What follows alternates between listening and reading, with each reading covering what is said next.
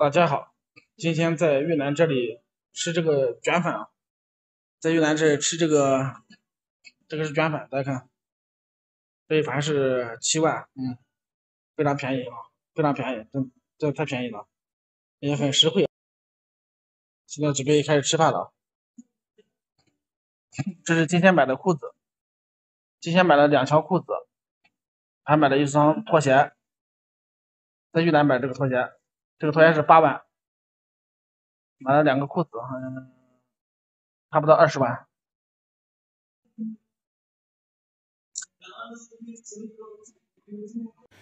今天晚上刚刚跟小凤逛回来，小凤现在去读书了，因为她晚上的话还要读大概2-3小时的这个书。今天跟小凤逛了几小时，然后今天的话买了2个裤子，买了2个短裤，买了一个这样的短裤，还买了一个这样的短裤，买了2个短裤是60块钱。还买了一双这个鞋，这个鞋是8万，差不多24块钱。然后刚刚买回来，因为小凤说我在这里穿拖鞋的话，它比较舒服嘛，因为越南这边天气比较热一点。小凤说我穿那个鞋，太热了，然后又让我买2个短裤穿的，他说我穿那个长裤子不好看，所以我今天就又买了2个短裤。现在我回来在这休息一下。然后明天的话再给大家拍视频。海防这里今天下雨的，来海防这几天啊，几乎没有看到过太阳，每天都是阴沉沉的，要么就是下小雨，反正没有看到过一天太阳。现在在海防这边也待了有好几天了，现在和越南女朋友小凤的感情也已经全面恢复了，已经恢复到去年的那个水平了。现在跟越南女朋友小凤在海防这里相处的非常的愉快，每天相处的特别的开心，也特别的快乐。小凤的话对我也是挺好的，小凤也是很爱我的，她对我说实话也是有真感情的啊。我跟小凤去年在一起3个月，还是有一定的这个感情基础的，所以这次我过来以后，相处了几天以后，基本上这个感情也就好起来了。小凤对我也算还可以哦。现在我跟小凤相处的这几天啊，小凤还是愿意和我谈恋爱的，但是就是最关键的就是小凤她不太喜欢和我一起拍视频，她不太愿意跟我一起拍视频，这个事情我现在不知道该怎么去办啊。跟小凤相处的这几天啊，昨天前几天我都给小凤说，我说让小凤跟我一起拍视频嘛。小凤说她不太愿意拍视频，说她不想拍视频。她说拍视频的话，她每天的这个事情别人都知道了。我说知道了就知道了，没什么关系的。然后就大家一起拍嘛。我想让小凤然后在这边给大家讲。这样的话，视频的话更有意思，视频的话也更有看点，更有内容。要不然的话，每天我一个人在这边拍，每天我一个人在这边讲，我感觉没啥讲的，没有什么内容可讲。而且我一个人拍，我感觉这个视频也没什么看点。这个就是每天有的时候拍吃饭，或者拍跟他逛街，去干一些别的事情。如果他不讲的话，光我一个人在这讲，或者是在这拍，我感觉这个视频内容不够丰富，大家看着也没什么意思，也没有看点。所以我想让小凤然后拿着手机在这边跟大家讲，就是2个人对话嘛，或者是2个人去聊天，然后让他给大家讲一些越南这边的是风土人情，或者是讲一下我们俩谈恋爱的这个事情。但是小凤她一看镜头她就害羞，她直播的时候我觉得还可以哦，她直播的时候是蛮自然的。以前在她家直播的时候，她直播的时候她看着镜头，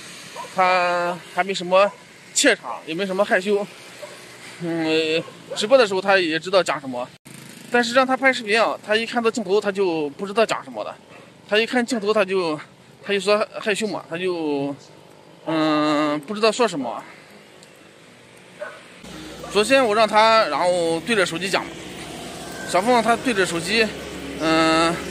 他又说我手机拍的不好看了，又说我手机拍的胖了，就是说拍的这个拍的没有美颜了什么的，手机也有美颜，然后就是一看这手机，小凤就害羞的很，他说不会说，他说不知道说什么，不知道讲什么，没有话讲，他就这样说。然后我说拍他呢，他又说哎呀不想让我拍他，说让我自己一个人拍，他说他不想拍，关键我一个人拍的话，哎呀每天的话真的没啥可拍的，真的没啥可讲的。你看我这次过来越南哦，我就带了5000人民币，过来又给小凤给了差不多1800，然后剩下来这些钱都是我们在这里一起吃喝玩的花。然后我在这里又不能直播，所以我就想着拍视频发视频，然后挣一点生活费吧。如果小凤不愿意跟我一起拍视频，你说我本来在这边都不能直播，都没什么收入，视频再没什么收入，我在这边就是光花钱不挣钱，就只花钱不挣钱。虽然说两个人在这谈恋爱是挺开心的，谈恋爱每天还是挺快乐的，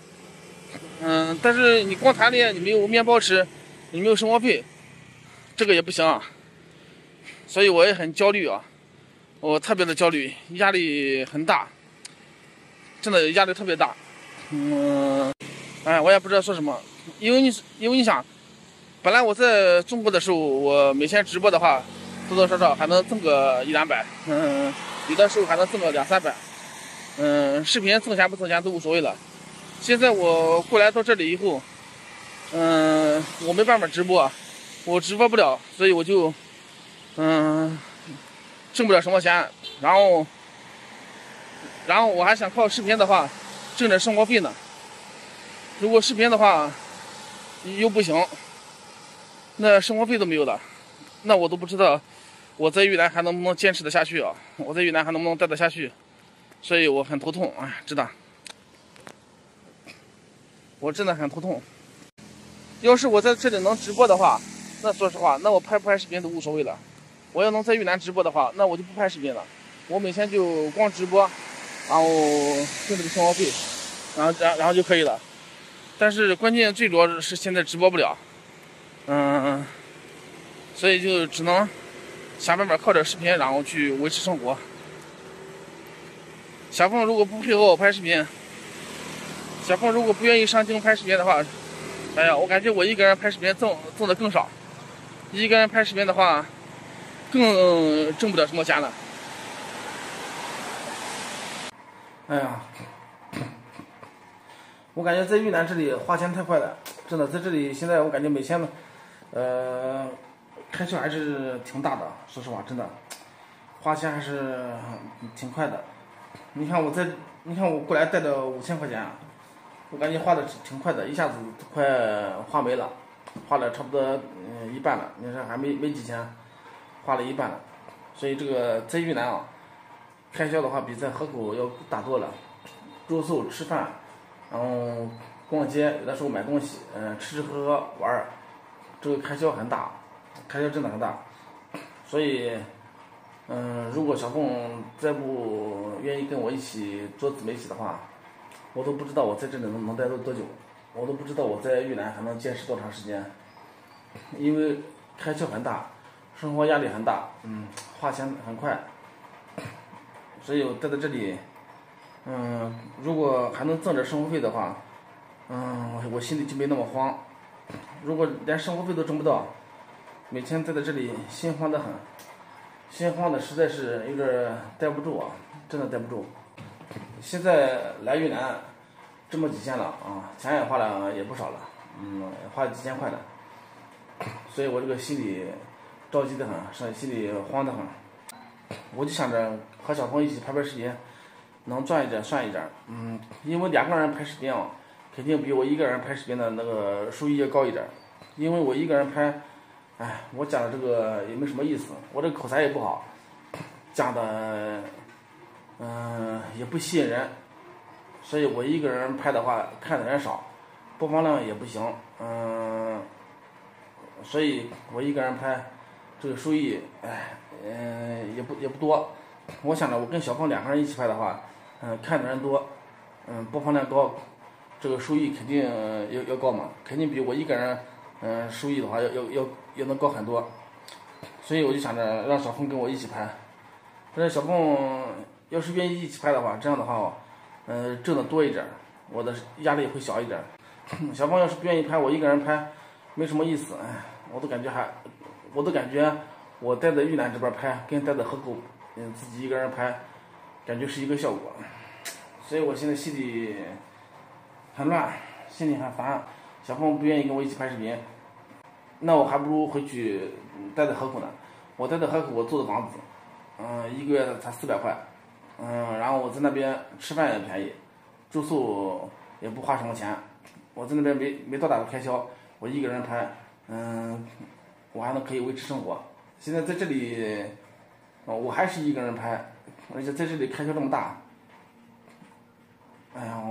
我都不知道我还能不能坚持得下去。在这里有个好处就是可以跟小凤一起谈恋爱，我们俩可以在一起相处，就是有这个好处。好了，今天视频就聊到这里吧，我也不知道说什么了，感谢大家观看。